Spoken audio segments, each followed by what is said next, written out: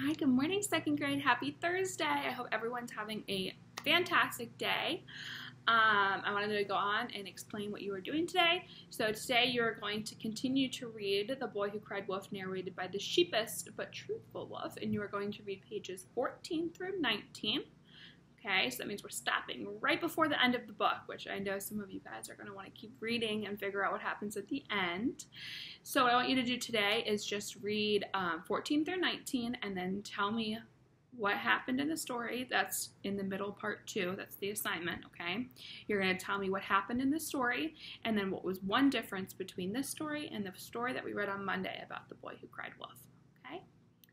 For writing today, I have posted 3 different videos on my YouTube about Miss Clifford reading you a fable. So there's 3 different ones: the pig in the candy store, the hippopotamus at dinner, and the baboon's umbrella. Okay, so those are 3 different stories, and I want you to read one of them or all of them and then tell me what the moral of that story was, okay? All right. And then finish your iReady minutes today, okay? You're supposed to have 45 of them. I think Demetric has like 3 hours. It's crazy, okay? Remember, you just need 45. So get your 45 minutes and then you are done. And make sure you have your 45 in math too, okay? All right. I am going to read to you today. I promised that I would. So I'm gonna get a little comfy. We are going to start with the Magic Tree House. And let's see, I don't remember what was going on. Let's go see if I can remember what page we were on.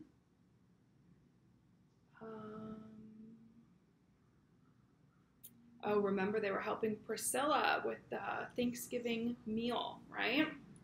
And they said something very important and special was about to happen, so they had to go outside, right? So that is where we are going to start. Priscilla led Jack and Annie away from the village towards a large field, and the pilgrims and the Wamapeng men had already gathered there. Jack could hear the beat of a drum, but he couldn't see what was going on. "Make haste, or we will miss it," said Priscilla. "Miss what?" asked Annie. "Captain Standish is about to lead the men and boys. They will exercise their arms." "Why do they exercise their arms?" Jack wondered. "Will they expect me to join in?"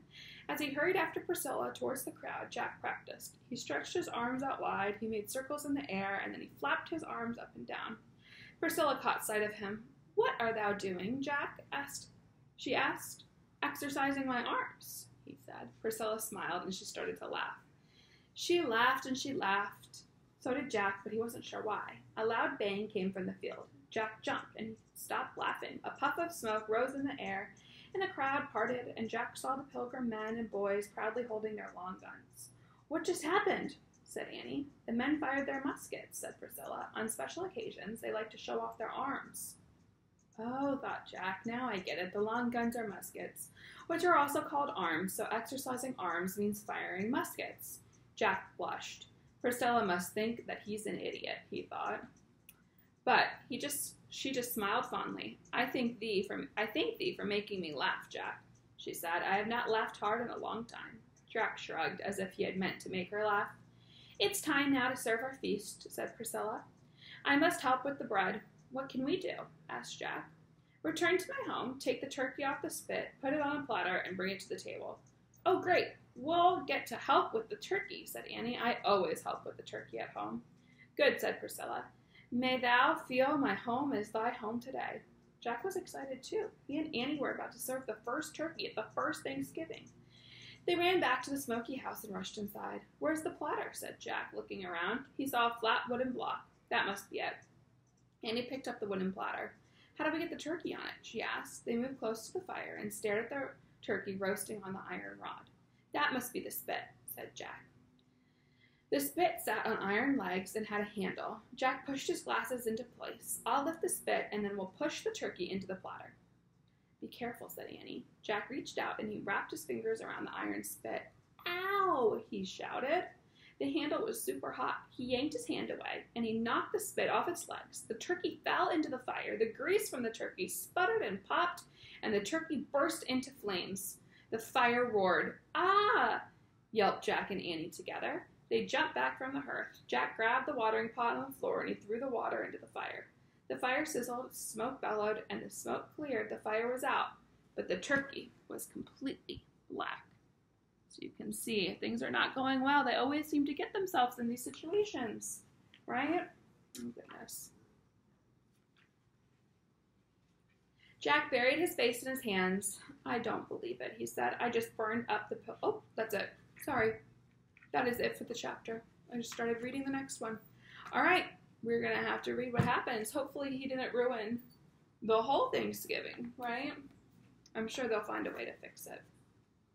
All right. I am going to switch over to Charlotte's Web. All right. We're just going to read a little bit of Charlotte's Web. We're not going to read the whole chapter because this is a long chapter, okay? Charlotte's Web. Ready?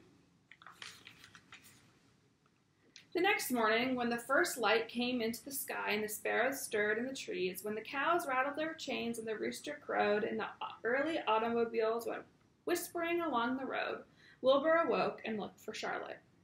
He saw her overhead in a corner near the back of his pen. She was very quiet. Her 8 legs were spread wide. She seemed to have shrunk during the night. Next to her, attached to the ceiling, Wilbur saw a curious object. It was sort of a sack or a cocoon. It was peach-colored, and it looked as though it was made of cotton candy. "Are you awake, Charlotte?" he said softly. "Yes," came an answer. "What's that nifty little thing? Did you make it?" "I did indeed," replied Charlotte in a weak voice. "Is it a plaything?" "Plaything? I should say not. It is my egg sack." "My magnum opus." "I don't know what a magnum opus is," said Wilbur. "That's Latin," explained Charlotte. "It means great work. This egg sack is my great work, the finest thing I've ever made." "What's inside of it?" asked Wilbur. "Eggs." 514 of them, she replied. 514, said Wilbur. "You're kidding." Here's a little picture of the egg sack and Charlotte. "No, I'm not. I counted them. I got started counting, so I just kept on, just to keep my mind occupied." "It's a perfectly beautiful egg sack," said Wilbur, feeling as happy as though he had constructed it himself. "Yes, it is pretty," replied Charlotte, patting the sack with her 2 front legs. "Anyway, I can guarantee that it is strong. It's made out of the toughest material I have.